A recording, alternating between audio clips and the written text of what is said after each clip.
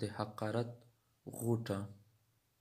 دا کتاب ایرانی ارواپوه ډاکټر محمود منصور لیکلی چې پښتو ژباړه یې تکړه لیکوال او ژباړن ډاکټر محب الله زغم کړي او د موږ علمي بهیر یې په غږیزه بڼه د خپرېدو ویاړ لري. لومړی څپرکی د حقارت مسله. موږ د حقارت مسله ځکه راسپاړو چې دغه مسله نه یوازې په ارواپوهنه کې بلکې د روزنې په برخه کې هم پوره اهمیت لري.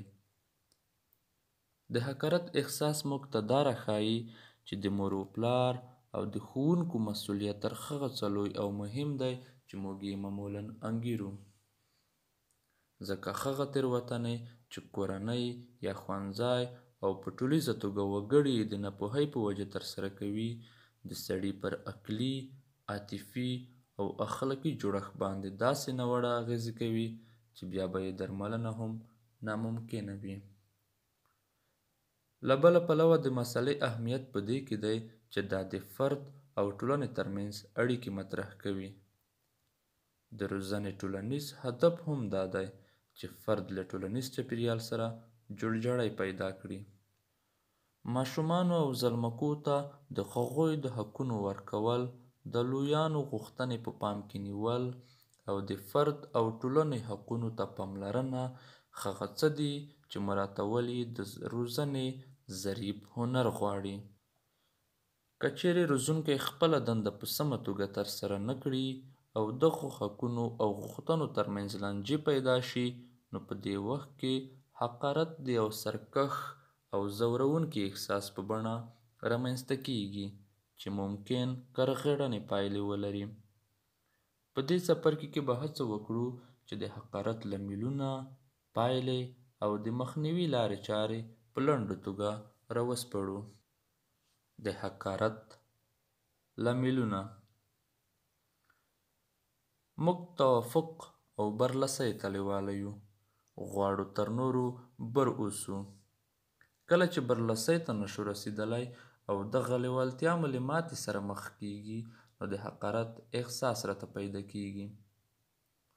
د دې لپاره چې وپوهیږو دغه تمایل له کوم ځایه سرچینه اخلي، باید مسله له پیله وڅېړو او تر هر څه له مخه باید وپوهیږو چې ژوند څه شی دی.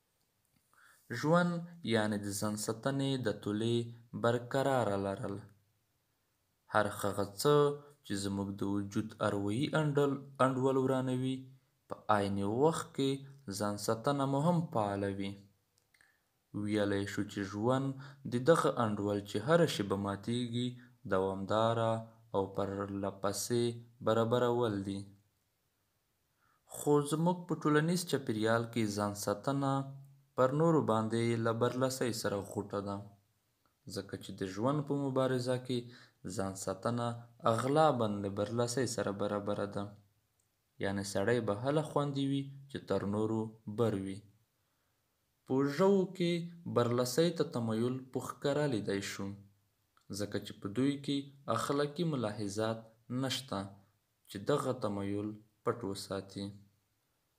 ټولو به لیدلي وي چې سپي، پیشکې او مرغان د دې لپاره چې یوه نچیزه مړۍ ترلاسه کړي یو بل وهي. بیا هغه بل چې بر شو مړۍ بلې خواته تښتوي چې نور یې ځینې وانخلي.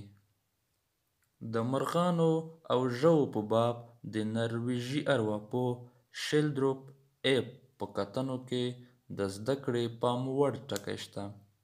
د دغو کتنو پر بنسټ الوتونکي او ژوي په خپلو منځو کې د مراتبو د ټاکلې سلسلې اړیکې سره لري. مثلا د چرګانو په فرم کې هر چرګ د بل بادار دی او هغه بل باید تر ځان پورته وګڼي. دلته مثلا الف چرګ پر ب چرګ حاکم دی او ب چرګ د جیم چرګ بادار دی او هغه ځوروي. بیا ممکن بیرته هم د الف چرګ د جیم چرګ تر لاس لاندې وي. له دغو کتنو جوتیږي چې د یوې ډلې د افرادو ترمنځ اړیکې یوازې په بدني ځواک پورې نه دي تړلي، بلکې په دې لاره کې فردي لاملونه هم اثر لري. که داسې نه وای نو باید الف چرګ پر جیم چرګ باندې هم بر وای.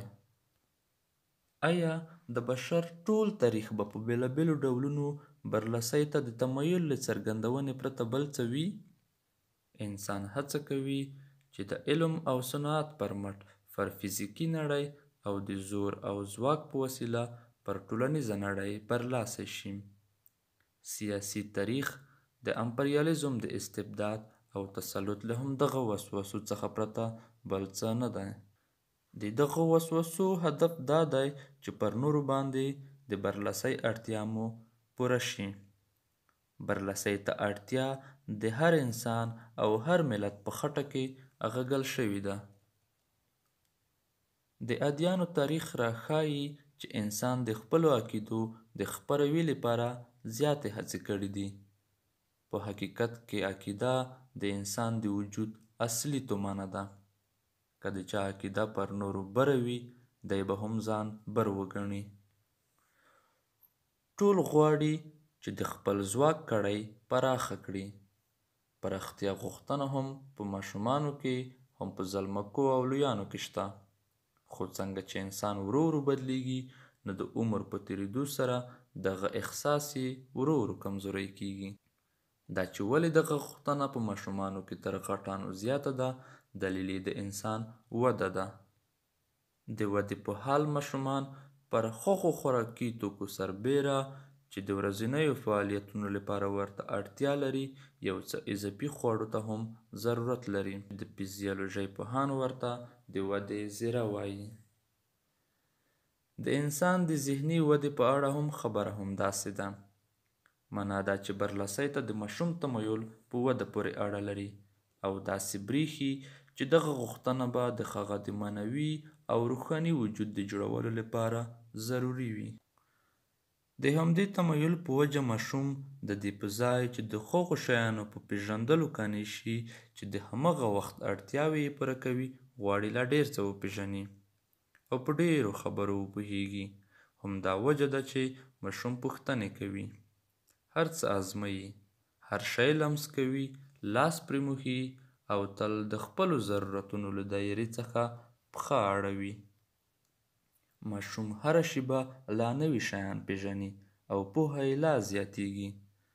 ماشوم په دې ډول د خپلو غوښتنو او د خپل شوق کړۍ پراخوي او د خپلې نړۍ د لاندې کولو پر لاره ګام اخلي. خو انسان ان د ژوند له لومړیو ورځو د ځان د پراختیا په لاره کې له داسې خنډونو سره مخ کیږي چې له منځه وړل به یې ناشوني وي. باندیني ځواکونه د ماشوم له دغو طبیعي تمایلاتو سره چې هغه د خپلو غوښتنو پوره کولو ته هڅوي لاس او ګریوان کیږي او ورته ماتې ورکوي. تنکی ماشوم ژر په دې باندې پوهیږي چې باندینۍ نړۍ د ده په واک کې نه ده. دی نشي کولی چې سپوږمۍ په غیږ کې ونیسي.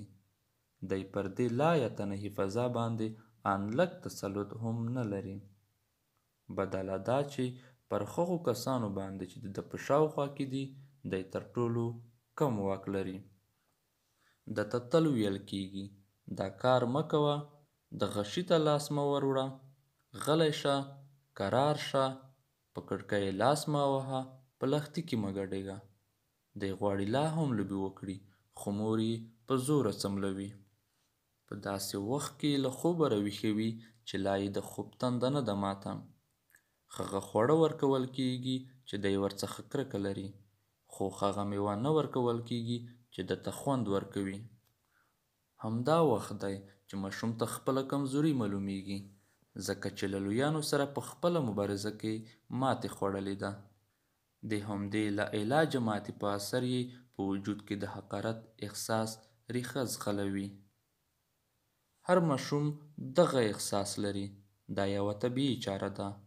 دغه احساس په خپل ذات او تر دې حده هیڅ توان نه لري او سره له دې چې په وار وار د ماشوم سترګې له اوښکو ډکیږي خو بیا هم دغه حالت ورته ګټور دی. دغه احساس په ماشوم کې د لویېدنې لیوالتیا پیدا کوي. دی غواړي د پلار په شان شي او د لویانو پیښې وکړي. دا احساس داسې ځواک دی چې ماشوم په خوځښت راولي او هغه اړباسي چې بېلابېلې لوبې وکړي او په دغه لوبو کې د لویانو پېښې وکړي. په دې توګه د حقارت احساس تر ټولو ارزښتناکه انګیزه ده چې ماشوم د ځان روزنې ته اړباسي. کله چې د انسان شخصیت ورو ورو او په تدریج سره وده کوي او ثبات مومي، دغه احساس هم مړوی کېږي. خو دریغه چې وضع تل دا شان نه وي. غالبا د تحول دغه څېره چې وړاندې شوه بې له ټیټې جګې نه وي، ځکه چې بېلابېل لاملونه د عادي تحول په لاره خنډ جوړوي او په سړي کې حقارت پیاوړی کوي. دغه احساس د ماشوم پر نازک بدن لکه اغزي لګیږي او د ژڼیتوب او لویونې پر مهال یې لا ډېر ځوروي. دغه احساس په اسانۍ سره له منځه نه ځي، بلکې لکه نسور زخم ټول عمر د سړي پر بدن پاتې کیږي. له دې احساس څخه بېلابېل دفاعي غبرګونونه زیږیږي. د حقارت لاملونه 3 دي: الف د چاپیریال اغیز، ب واقعي حقارت، جیم غیر عادي صفات یا ځانګړنې چې په راتلونکو برخو کې به درته وړاندې شي.